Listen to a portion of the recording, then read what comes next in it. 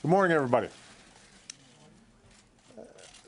The United States of America is the greatest force for freedom and security that the world has ever known. And in no small measure, that's because we built the best trained, best led, best equipped military in history. And as Commander-in-Chief, I'm going to keep it that way.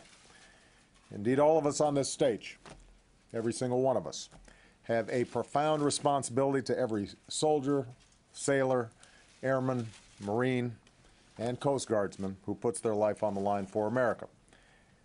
We owe them a strategy with well-defined goals, to only send them into harm's way when it's absolutely necessary, to give them the equipment and the support that they need to get the job done, and to care for them and their families when they come home.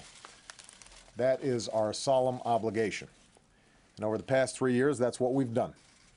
We've continued to make historic investments in our military, our troops and their capabilities, our military families, and our veterans. And thanks to their extraordinary service, we've ended our war in Iraq. We've decimated al-Qaeda's leadership. We've delivered justice to Osama bin Laden. And we've put that terrorist network on the path to defeat. We've made important progress in Afghanistan, and we've begun to transition so Afghans can assume more responsibility for their own security. We joined allies and partners to protect the Libyan people as they ended the regime of Muammar Gaddafi. Now we're turning the page on a decade of war. And 3 years ago, we had some 180,000 troops in Iraq and Afghanistan. Today, we've cut that number in half.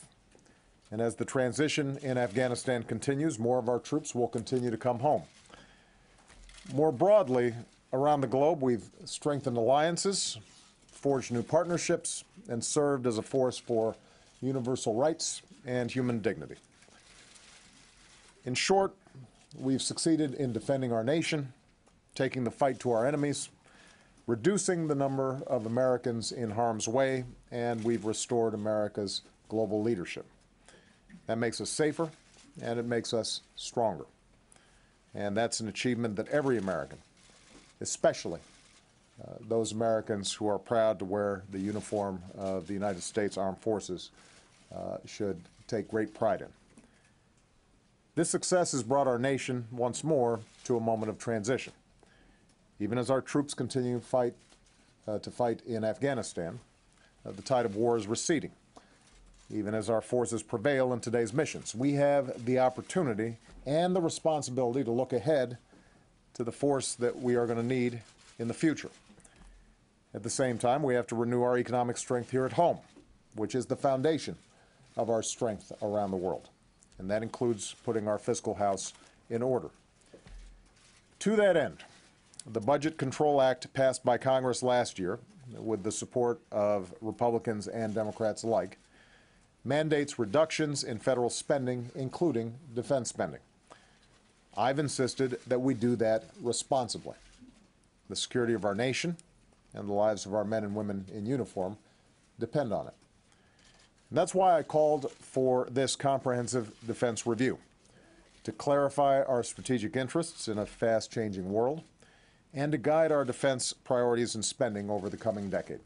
Because the size and the structure of our military and defense budgets have to be driven by a strategy, not the other way around. Moreover, we have to remember the lessons of history. We can't afford to repeat the mistakes that have been made in the past, after World War II, after Vietnam, when our military was left ill-prepared for the future. As Commander-in-Chief, I will not let that happen again, not on my watch. We need a smart, strategic set of priorities.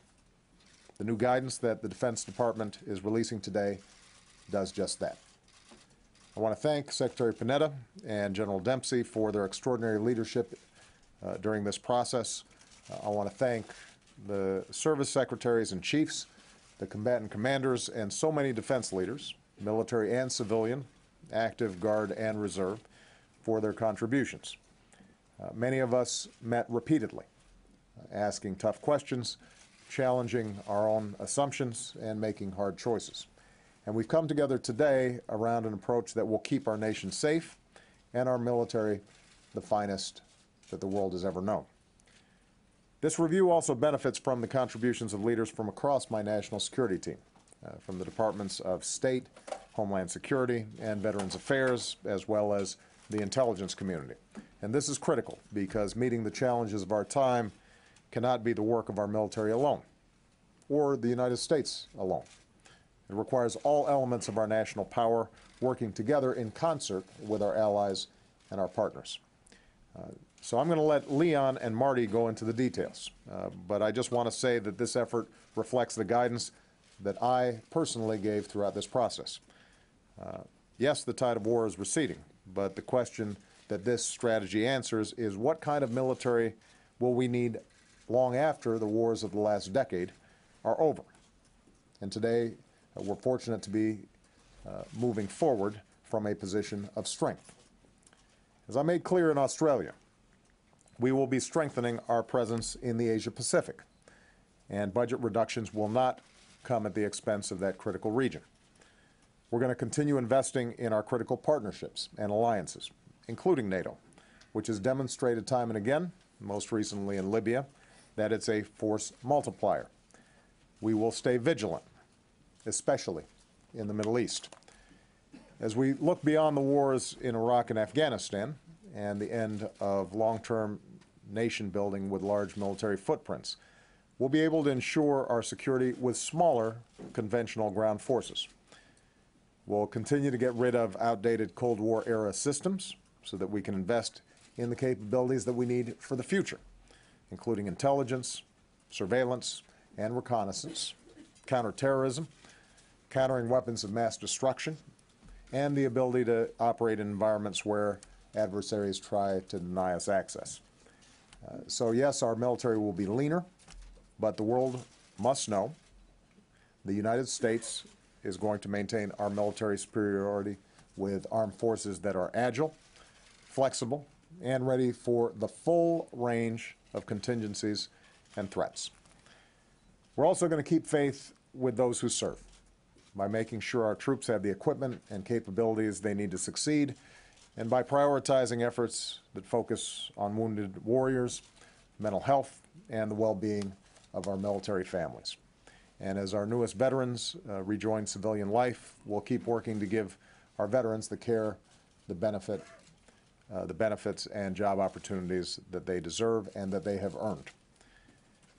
Finally, although today is about our defense strategy, I want to close with a word about the defense budget that will flow from this strategy. The details will be announced in the coming weeks. Some will no doubt say that the spending reductions are too big. Others will say that they're too small. It will be easy to take issue with a particular change in a particular program, but I'd encourage all of us to remember what President Eisenhower once said, that each proposal must be weighed in the light of a broader consideration, the need to maintain balance in and among national programs. After a decade of war, and as we rebuild the source of our strength at home and abroad, it's time to restore that balance. I think it's important for all Americans to remember, over the past 10 years, since 9/11, our defense budget grew at an extraordinary pace. Over the next 10 years, the growth in the defense budget will slow, but the fact of the matter is this: it will still grow because we have global responsibilities that demand our leadership. In fact, the defense budget will still be larger than it was toward the end of the Bush administration. And I firmly believe, and I think the American people understand, that we can keep our military strong and our nation secure with a defense budget that continues to be larger than roughly the next 10 countries combined. So, again, I want to thank Secretary Panetta, Chairman Dempsey, all the defense leaders who are on this stage, and some who are absent, for their leadership and their partnership throughout this process. Our men and women in uniform give their very best to America every single day. And in return, they deserve the very best from America. And I thank all of you for the commitment to the goal that we all share, keeping America strong and secure in the 21st century, and keeping our armed forces the very best in the world. And with that, I will turn this discussion over to Leon and to Marty, who can explain more and take your questions. So thank you very much. I understand this is the first time a president's done this. It's a pretty nice room. Thank you, guys.